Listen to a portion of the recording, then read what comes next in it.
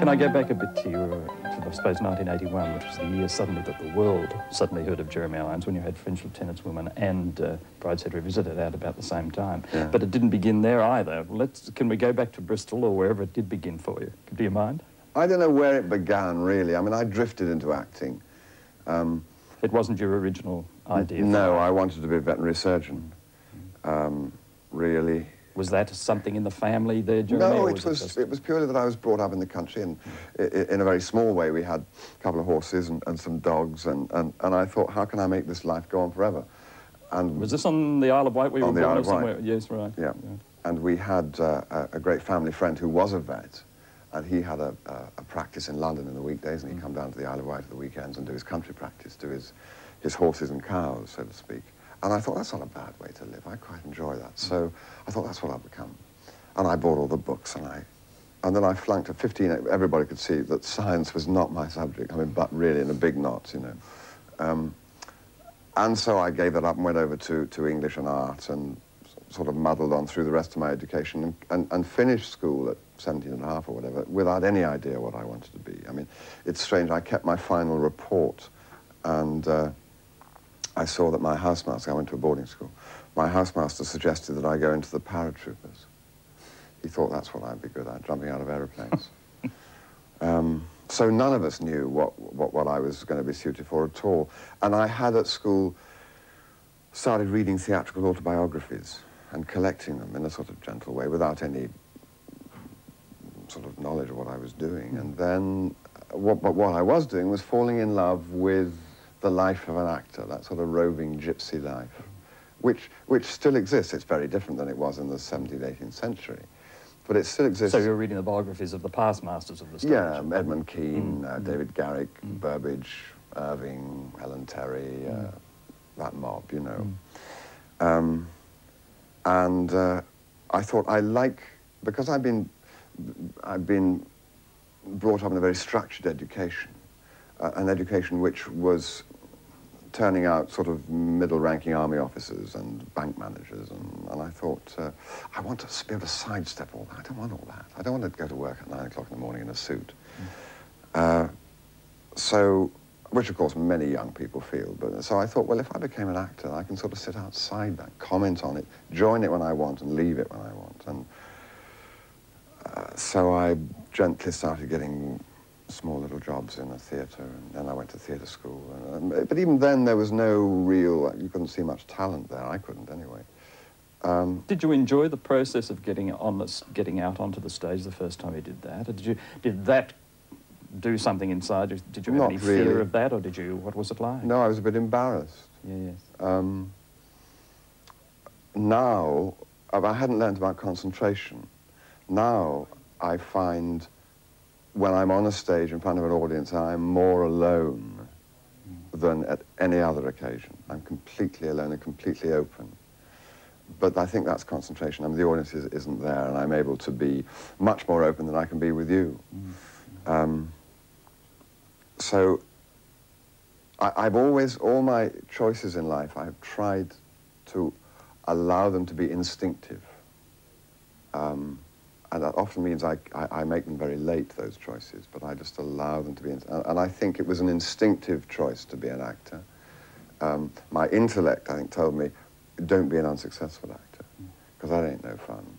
And I gave myself till I was 30, because I thought, well, if I'm still unsuccessful at the age of 30, I can change and do something else. The die was cast by that time, though. I was filming Brideshead and French Lieutenant that year. Yeah. So I thought, well, things are moving on. Things are definitely moving on.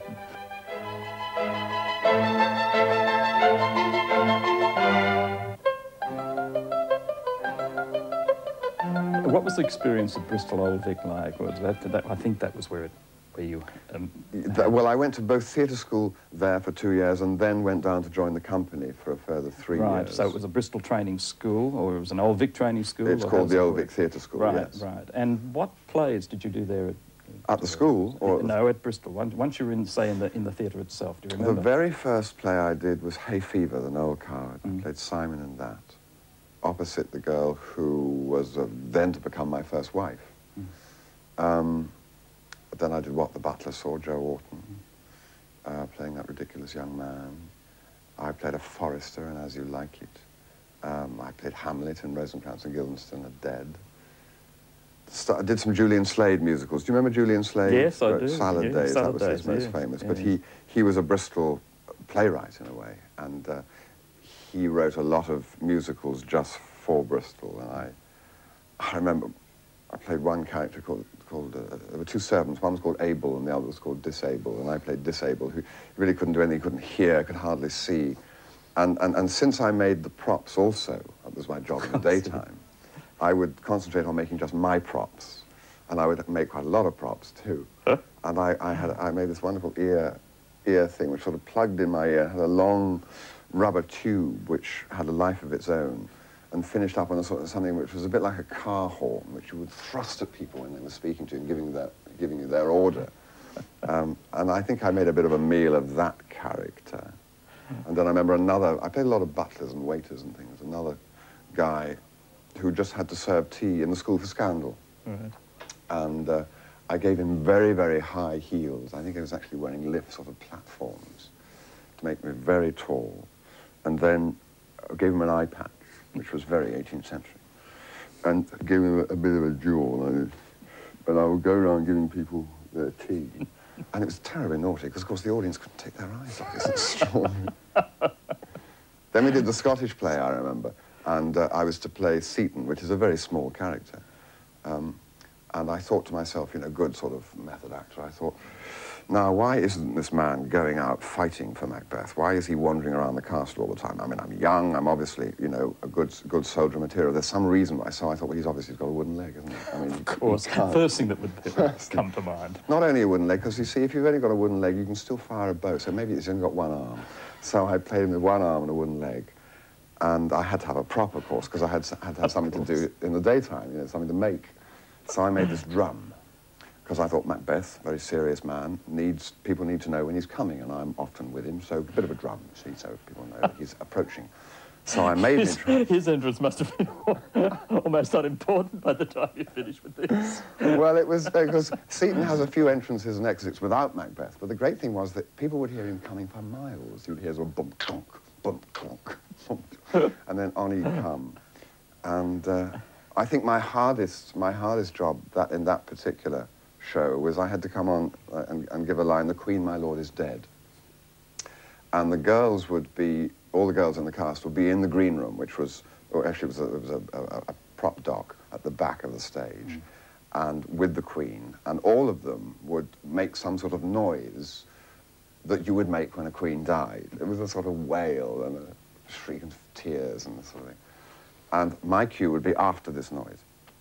So I would be waiting in the wings, and the girls would do their whatnot on cue, and I'd have to walk on. And to walk on and say the line after the cacophony that they just made, "The Queen, my lord, is dead," and not get a laugh from the audience was one of the hardest things I've ever done. That play is full of difficult things. At the end, Macbeth is decapitated, and we would make a circle of all these very butch warriors wearing sort of leopard skins, I mean lion skins and things, and they'd be hacking away, and you'd see the sword come up, and it would come down, and there was this most dreadful noise. Now, the way we got the noise was to have someone in the wings with an axe and a very, very firm cabbage, and he would bring the axe down on the cabbage, and it sounded just like a scrunch. And it was devastating. I mean, the audience were in, you know, fear and trembling when that noise occurred. One night, however, half a cabbage rolled onto the stage very slowly from the wings. I can see that part of an actor's life is a lot of fun as well. It is a lot of fun. Yeah.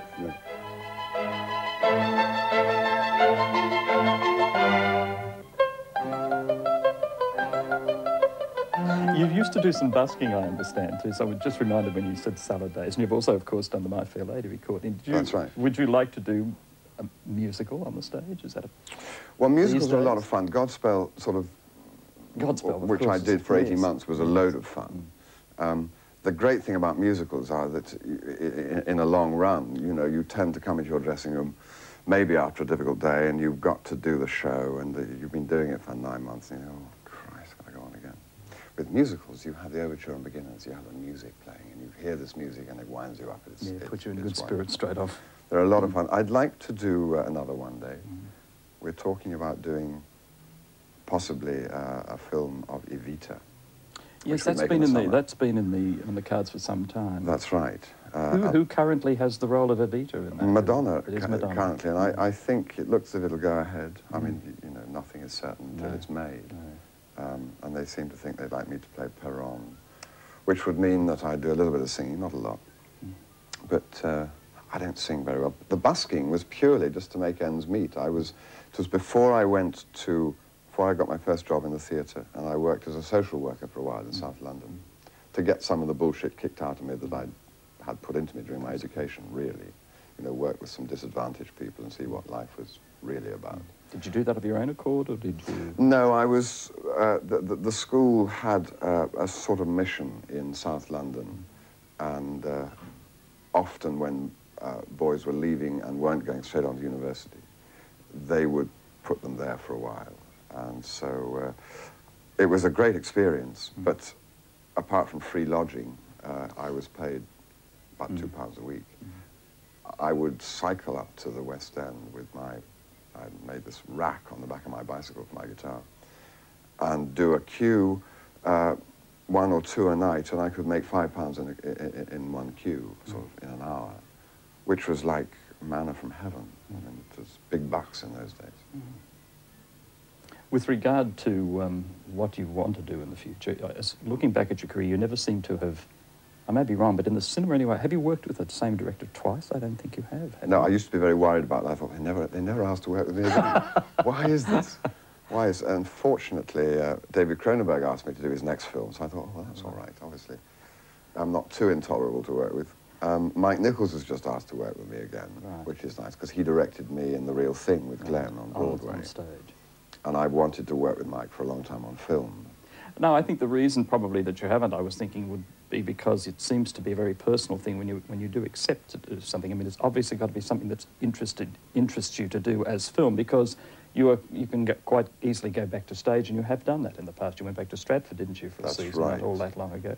That's right. And do you feel that a necessity for an actor, Jeremy, in your position? No, I don't think it's a necessity to go back to theatre.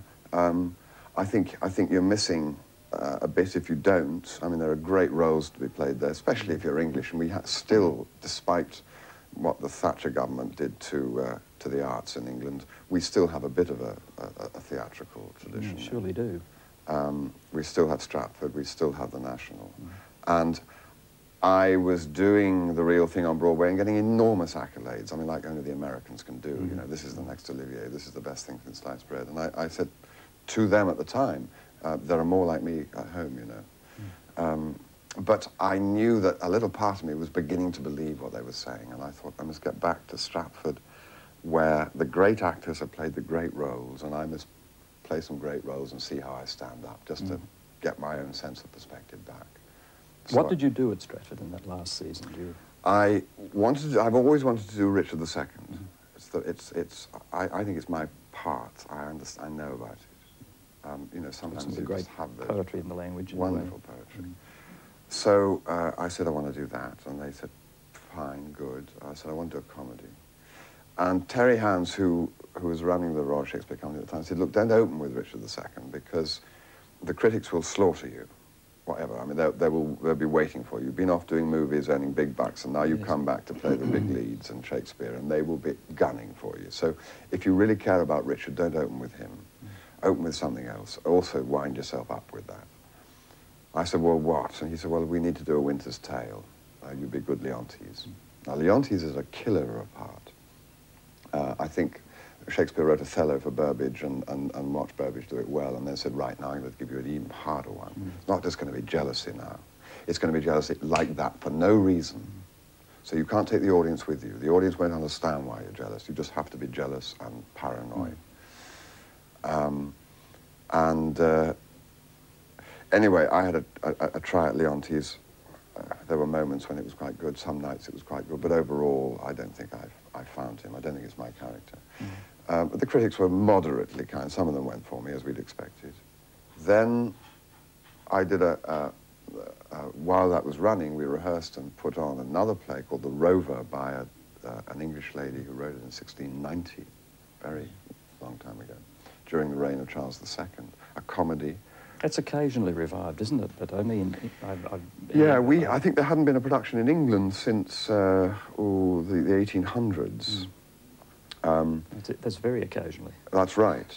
It's a wonderful play written by a woman about the relationship between women and men. So she writes 3 great parts for women, and then 4 wonderful men who cover the spectrum of the male. I mean, from the rough trade, which is the one I played, to the white knight, to the idiot. Great characters, and a wonderful, raunchy, sexy, funny, anarchic play. Had a lot of fun with that. And then I rehearsed and put on Richard. Unfortunately, the critics were by then very kind to me, which was nice.